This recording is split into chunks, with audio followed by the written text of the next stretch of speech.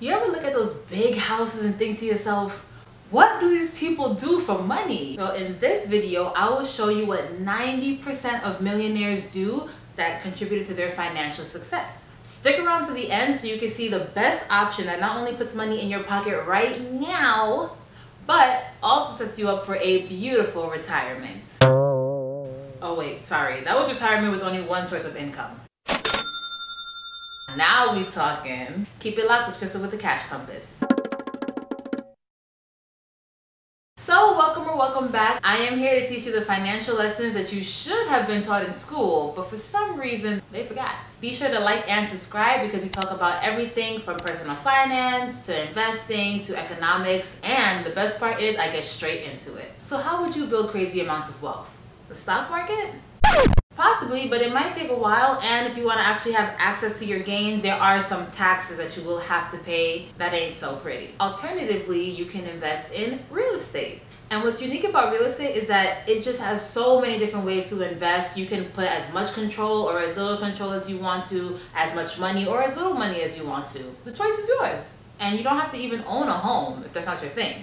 So let's get started with REITs. So for those who don't know, I am the Senior of Financial Reporting at a real estate investment trust, so I know what I am talking about. You can trust me, but you do have to do your own research. REITs are basically stocks, but they pay dividends. What's unique about a REIT is that they have to give 90% of their income to shareholders. Think about it this way. When you buy one of these REIT stocks, you're pretty much getting a share of the company. That's what they call them, shares, right? So you get your share of the company based on how much money you've invested. They pay out what we call dividends, and that can be either monthly or quarterly. It just depends on which REIT you invest in. So what REITs do is they do all the work for you. You give them your money, they choose what assets they want to purchase. It can be commercial properties, it can be multifamily properties, which is basically residential apartments. If you live in one, that's an investment. They can also give out loans. I mean, it's literally pretty much anything that you can do with real estate, these REITs can do. Because they have to pay out 90% of their income, you normally get a pretty decent return, anywhere from 8 to 10% or even more. Try getting that in your savings. You can get REITs as low as $25 a share. You can Google REITs and see which ones might be better for you. You can review their balance sheet, which I can get into in a whole separate video. But the point is, get in there, invest, and collect your dividends while you sit back and relax. Now, the one downside with REITs is that you don't get the same exact tax advantages as what I'm going to mention later in the video, which is why this is a good option, but stick around for an even better option. Now, the next type of investing is called crowdfunding. You would invest small portions of money relative to what you would have to pay for, let's say, your own home, and it goes into a real estate project or a portfolio. So it ends up being a whole pool of investors. Kind of like how you guys all come together and like and comment on my video if you haven't done so already, because you know that you're getting a good return on your investment. Like paper assets, which are stocks and bonds, crowdfunding allows you to invest either by debt or equity. What are you talking about, Crystal? All right. When you're investing in a real estate project or portfolio's equity, it's kind of like the REIT where you have a share of that company. So if they were to sell an asset, you should be able to get some of that money back to you. The money that you're getting paid back comes from the rental income or any other income that the portfolio generates, which, like I said, if they sell the property, you should be getting that income as well. Conversely, with debt crowdfunding, you get your income in the form of interest or the mortgage payments. So this is different because you don't actually own a share of the company. If they were to sell one of their real estate buildings, you wouldn't really get anything from that. Now, there are plenty of different crowdfunding options that you have. Again, if you go to Google, search crowdfunding, you'll get a whole bunch of different options. Let me know if that's something that you would be interested in me making a video on, what I think about the different crowdfunding websites. The downfall with crowdfunding is there are fees you have to read. I know you guys don't like reading, I know it, but it's okay. You must, because if you're putting your money in these things, you better know what's going on in there, okay? Another thing is they do keep your coin for a very long time. It can range from 2 to 10 years, so make sure that you're okay with having your money locked up for that long a period of a time. For that long of a period.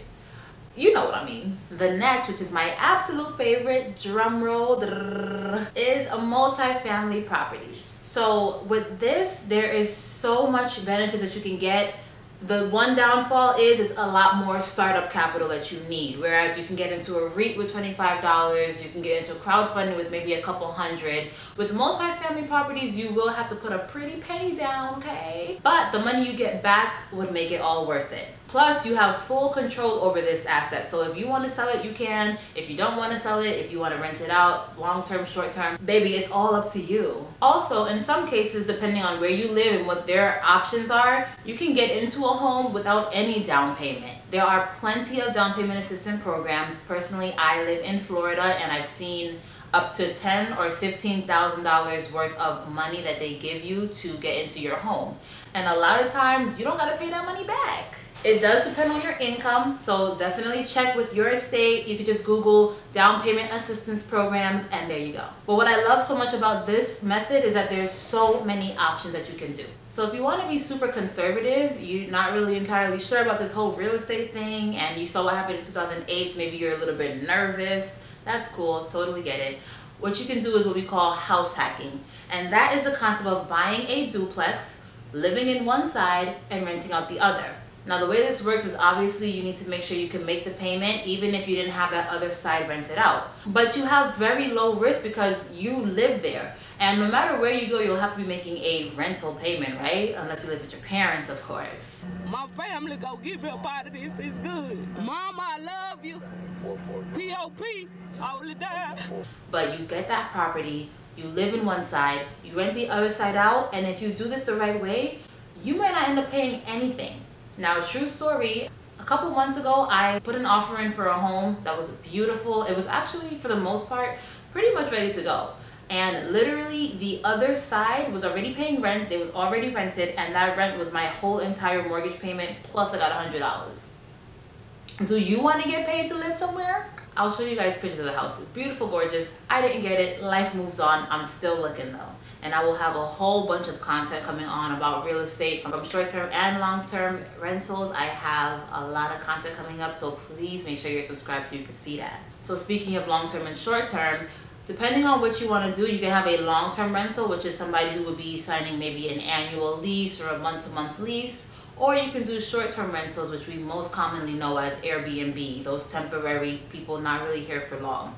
You get more money with short-term rentals, but it's also more turnover and more expenses too. If you don't even want to have that much involvement, you can hire a property manager. I've seen them from anywhere from 7 to 10% of that monthly income. So it's something you can think about and factor in when you are looking for properties. This is awesome because if you can get a down payment assistance program coupled with getting a duplex and having that other side rented out, I mean, you'll pretty much get in there with not much skin in the game and your returns can be insane. Now, this method has the most tax advantages because you have depreciation that you can take off, interest on the loan, your taxes, your insurance, your maintenance. I mean, you can write everything off. Another option is if you have a single family home, let's say you don't really want a duplex, you can Airbnb a couple rooms in the house, or you can have a roommate, right? So now your roommate's helping you pay off your loan. You're paying down the mortgage, they're helping you to the mortgage as well, and you should get some equity in there as long as we are in an appreciating market. I know I said a mouthful, so if you guys want me to expand on any of that, let me know in the comments. The final method is what we call wholesaling,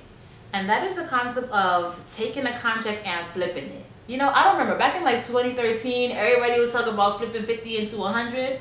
This is the real life way to flip the money, okay? Now, this method would require you to be a networker. You have to be a go-getter for this because you're gonna purchase a house, and when you get that house under contract, which means they've accepted your offer, you will see a section within that contract that discusses wholesaling. So in this case, you wanna have the option to be able to transfer this contract off to somebody else. You will find these properties undervalued.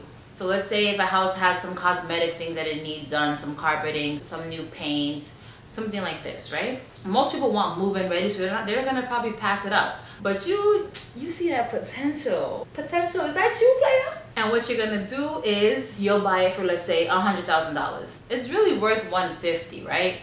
You'll sell it to somebody else for $110,000. So that $10,000 difference is yours. A lot of people have had so much success on this. I will put a link down below about wholesaling from a website called Bigger Pockets, which is where I get so much great information. So definitely check it out if you're interested, and it'll let you know more about the wholesaling process. All right, let's recap. We have gone over 4 types of real estate investment strategies that can appeal to small or a large budget, little to a lot of control. I mean, you have so much options, it's crazy. Rewatch this if you have to, and dig deeper and do your own research if need be. Don't just listen to a random girl on YouTube. I do know my stuff, but do your own due diligence. All right, yes, I'm getting fancy. Do you like it? Go ahead and watch those videos. My Instagram is down below. You can go ahead and follow that, and make sure you subscribe. Duh.